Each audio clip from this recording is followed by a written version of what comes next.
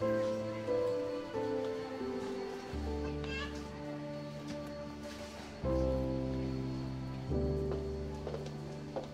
chào anh chị ạ. Anh mua quần áo cho bạn gái ạ?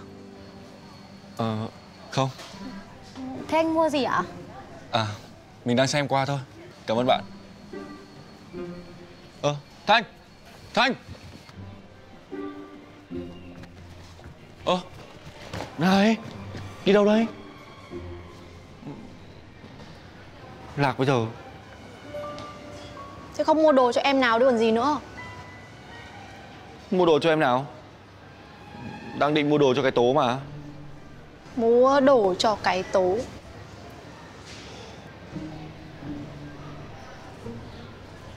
Ghen đúng không? Điên à? Ai làm gì mà phải ghen? Mà có biết cái tố thích cái gì không mà mua? Thế thì mới nhờ Thanh.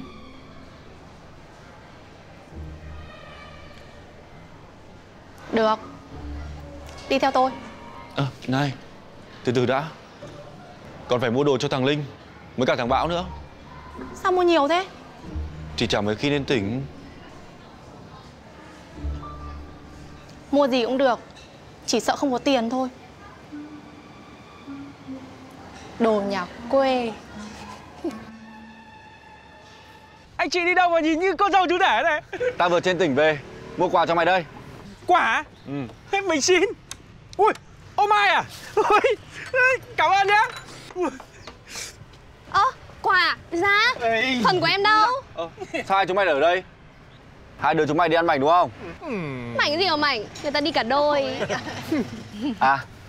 Quà của cái tố đây. Úi giời ơi. Thế còn quà tao đâu? Hai, hộp đồ nghề của mày đây. Nhớ học hành chăm chỉ vào đấy. Ui, xịn đấy. Chị xách mỏi cả tay đấy. Em cảm ơn nhá. Đưa đây người ta cất cho. Đưa đây người ta xách cho. Cầm hộ người ta nhé. Tình cảm thế. Thôi, hai bạn tao về đây. Về luôn à? Nhìn kìa, nhìn kìa, nhìn kìa. Yêu rồi, yêu rồi. Yêu quá đi chứ. 3, 2, 1, bắt đầu.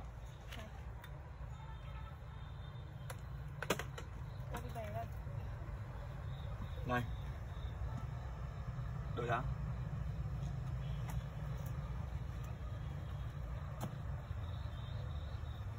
Vì minh oan cho thằng Nghĩa nên bà phải mất công như vậy à? Thế bây giờ ông tính như thế nào? Tính cái gì?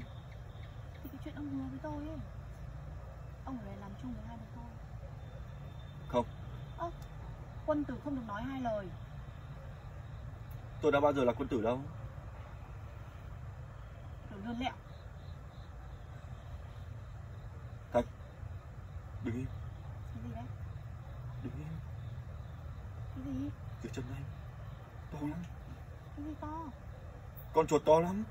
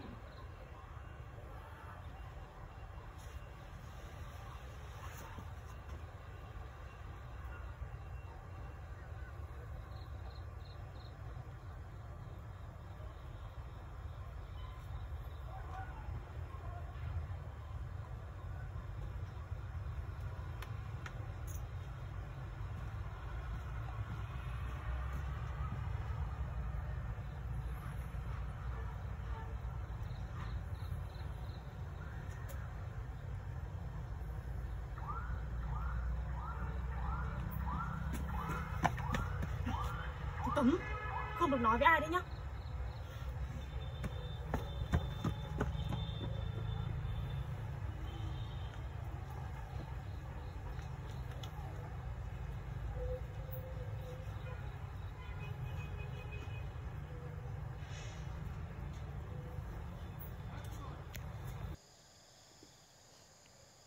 Vì minh oan cho thằng Nghĩa nên bà mới mất công như vậy à? Thế bây giờ ông định tính như thế nào? Tính cái gì? Thì cái chuyện ông hứa với tôi ấy, ông phải về làm chung với bọn tôi đây nhá. Không. Quân tử không nói hai lời. Tôi đã bao giờ là quân tử đâu. Cái đồ lươn lẹo. Thanh, đứng im. Cái gì đấy? Đứng im, đứng im. Cái gì đấy? Dưới chân Thanh. Nhưng mà cái gì? To lắm. Cái gì to? Con chuột to lắm.